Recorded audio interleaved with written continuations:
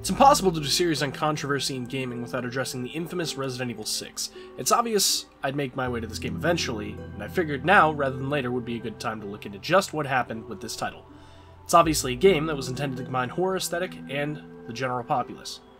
You can find exact quotes from the development team which state directly, and verbatim, by Hiroyuki Kobayashi, "One of our original goals was to create a horror game, of course, but we wanted to create what we're calling horror entertainment, which is a bad sign of things to come, and thus the theme of this episode of Investigaming, Episode 4, Resident Evil 6.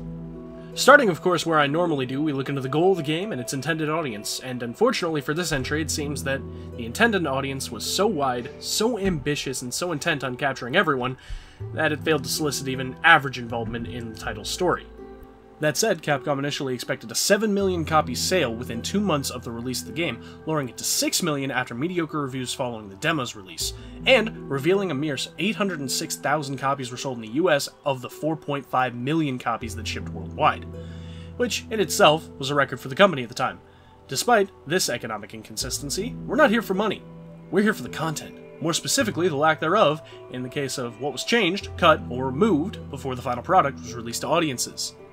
Keep in mind that this was made on the MT Framework engine with a development team of roughly 600 members and a runtime of roughly 21 hours. So, what made this bad? The broad audience it tried to encapsulate, taking inspiration from Resident Evil 3, 4, and 5, but taking those concepts and sprinting in opposite directions. For example, if you're a fan of Resident Evil 3, play Jake and Sherry's campaign. If you enjoyed 4, play Leon's story. And of course, for an expanded, action-packed variation of 5, play Chris's story. That all culminated in the addition of Ada Wong's story. All in all, it tried to be everything, and thus it became nothing. Alright, enough stalling. On to the cut content. The original story of the game didn't vary all that much from what was received. The concept of this previously unheard of C virus as an altercation of the well-known T and G-type viruses was apparently, or at least from what I could find, always the plan. As well as the, in my opinion, unnecessary addition of the longtime protagonists, and as of yet completely unknown and unfleshed out characters like Pierce Nivens, who we know from, or Helena Harper, who we all remember from... Okay, what about Jake Mueller? Albert Wesker... Wait, what? Okay, so for some reason, we're taking a man who was so self-centered, self-assured, that he actively vindicated himself with his sheer narcissism, and giving him an illegitimate superhuman child who can access the progenitor virus like a super serum in an MCU story. Alright, so the decision to take no names, prior heroes, and villains, and mash these storylines together turned the overall game into a kind of mess, but looking past all that, we got introduced to the big bad, Richard Simmons. Wrong guy. Derek. That's his name. Derek Simmons. Very different. Anyways, turns out that Simmons was also not from anything previously, is also the National Security Advisor.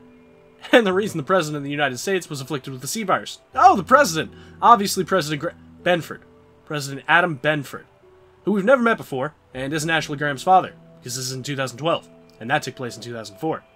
Alright, so we've established that while the story didn't change, it did somehow manage to change key elements of characters and lore to such a large extent that we're now introduced to several concepts, characters, plotlines, viruses, out of the blue, with no real build-up to their introduction. We barely know where they came from, except that apparently the Simmons family line has been involved with bioterrorism for literal centuries, dating back almost as far as Mother Miranda and her troop. I really hope that isn't actually a plotline down the road.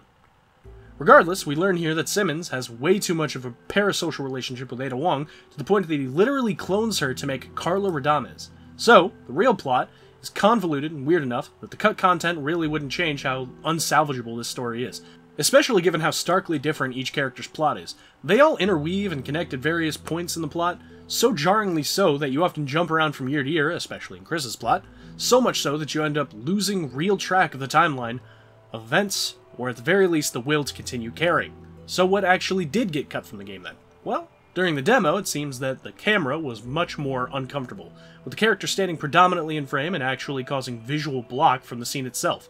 Seemingly mimicking the angle of Resident Evil 4, but in a much more inconvenient way that simply blocked too much of the player's field of view.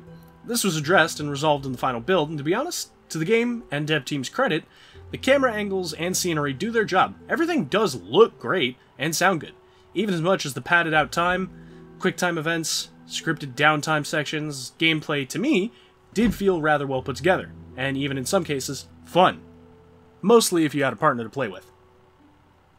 Now, a lot of the content was censored for international media and release, but that's not the type of thing I look for in these videos. Here, we look for things that don't show up in the game at all. For example, with only a little digging, I found 3 unused creatures and their initial concept designs. Now, some of them don't have official names, that's just how it goes. So, I'll be naming them myself. This lovely fly guy, trademark, was aptly named Flying Creature or Flying Enemy, and seems to denote a similar build to the Juavo during the earlier segment of Chris's story, with the Grasshopper variations being similar type, and the Hanging Juavo being the seamed replacement for the Fly Guys. Personally, I think the Plume Moth design here would have been really cool to see in-game. Not so much a fan of the G-Virus appendage sprouting from the normal enemy archetypes, although it is neat to see where you damage them, altering their mutations. Next on the list of cut creatures is the aptly named Mollusk. Aside from it deriving from the sea virus, and apparently walking in an awkward fashion similar to someone walking on their hands, not much is known about this guy. Kinda reminds me of the Hunter from Dead Space. Kinda interesting to imagine it running around, but instead we got Biological Chainsaw. Last but not least is the so-named Tortured, supposedly sent lice after its victim from a medium range. Kinda neat, especially since we can see the remnants of its design in the final game, in the form of the Nesdo, or as I like to call them, not the bees. Yes, I know they're bloatflies or something similar, but I like bees. Shut up. So, that concludes the cut content and alternate choices of the game. But what about the development process? How did that go into the direction of Eiichiro Sasaki? Wait, that's the guy that did Outbreak. Okay, well, before he did Resident Evil 6, Mr. Sasaki did both Outbreak games, and just before that, he did Zack and Wiki, which, as some of you may know, I actually have no clue what this game is, but it seems like an early Wii title. Huh, year after the Wii launched, we got Zack and the Wiki. Neat. Back to the development cycle, which I'm currently avoiding on my own title. We'll get to that later. To quote, "We believe that the new challenges we tackled at the developmental stage were unable to sufficiently appeal to users. In addition, we believe there was inadequate organizational collaboration across our entire company with regard to marketing, promotions, and creation of plans and other activities." And yes, I use the Oxford comma to write these. Sue me. Please don't actually, I'm broke. Well, ironically enough, the issue with this game seems to be it didn't delay it enough. It was set to launch in November of 2012 and instead launched in October of 2012. So the real issue is that it seems like the team lacked communication and rushed the title to try to, as stated earlier, encapsulate the entire gaming audience, and thus put far too much into a game that really didn't need that much, stepping far and away from the survival horror genre and into this horror entertainment thing they were going for. So why did Resident Evil 6 fail?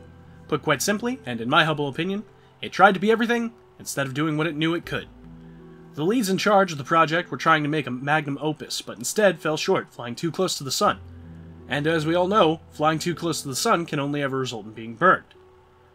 But that failing is what led Capcom back into the limelight with the 2016 release of Resident Evil Biohazard, or more commonly Resident Evil 7, which we'll discuss next time on Investigaming. But thanks everyone for watching, and I hope you enjoyed. Until next time, I've been Slade, you've been the audience, and this has been Investigaming Episode 4, Resident Evil 6. Peace out.